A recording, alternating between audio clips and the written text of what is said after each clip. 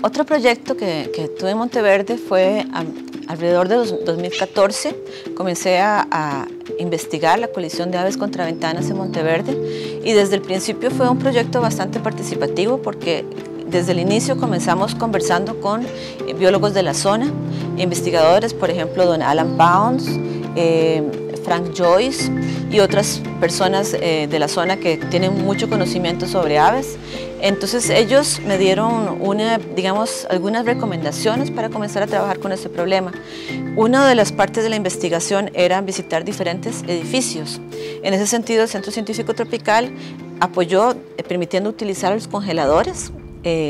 Teníamos un congelador en el laboratorio y cada vez que encontraban algún cuerpo de ave lo depositaban en ese congelador. Igual en el Instituto Monteverde, en cierta medida también se hizo en la Escuela de los Amigos.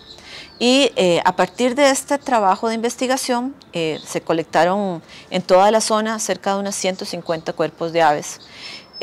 Para ser sincera, creo que es la primera investigación a nivel de Costa Rica y tal vez incluso de Centroamérica sobre este tema de colisión de aves contra ventanas. Fue muy importante la colaboración de los vecinos, de todas las personas de Monteverde para colectar los cuerpos, para entender un poquito qué es lo que estaba ocurriendo. Y también desde el principio se dio mucho énfasis a dar explicaciones de cuál era el problema, qué es lo que estaba pasando, que es básicamente que las aves no se percatan de que hay una ventana ahí, sino que ven el reflejo o el vidrio es transparente, entonces golpean a toda velocidad y se mueren. Durante el tiempo de la investigación fue interesante porque, por ejemplo, cuando yo llegaba a los sitios me encontraba que ya los pisotes estaban allí, así que la posibilidad de encontrar un cuerpo era muy baja. Posiblemente ya se le habrían comido los pisotes. Sin embargo, en los techos muchas veces se encontraba cuerpos que quedaran por allí. Y bueno, a partir de esta experiencia salieron varias publicaciones y también varias capacitaciones. Entre los resultados que se encontraron de las víctimas tenemos, por ejemplo, que los jilgueros, que son una especie común en las partes altas, son víctimas bastante comunes de golpearse contra las ventanas. Igual colibrís, por ejemplo.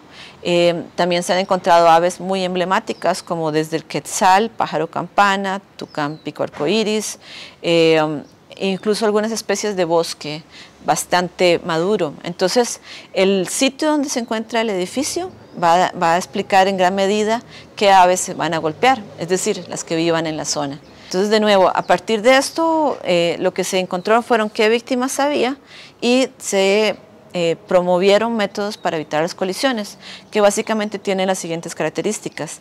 Tienen que colocarse en la parte externa de la ventana, tienen que dejar poco espacio para que las aves realmente puedan ver un obstáculo y que no traten de pasar hacia el vidrio.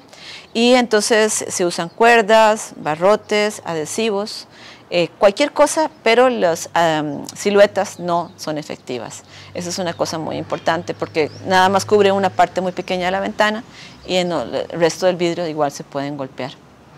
La importancia de este proyecto con relación a la educación ambiental es que se tiene una participación activa de la comunidad desde el inicio. Entonces las personas, al estar involucradas buscando, recogiendo cuerpos de aves, se percatan por sí mismas de que existe un problema real y que es necesario hacer algo.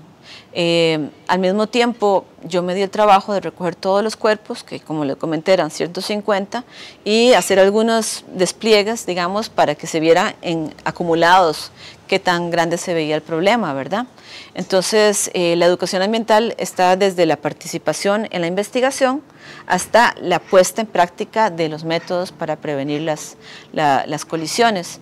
Y en esa parte también es muy importante la participación porque aunque estas recomendaciones para evitar las colisiones existen desde Estados Unidos o Canadá, dadas por expertos, no se han puesto en práctica aquí en Costa Rica.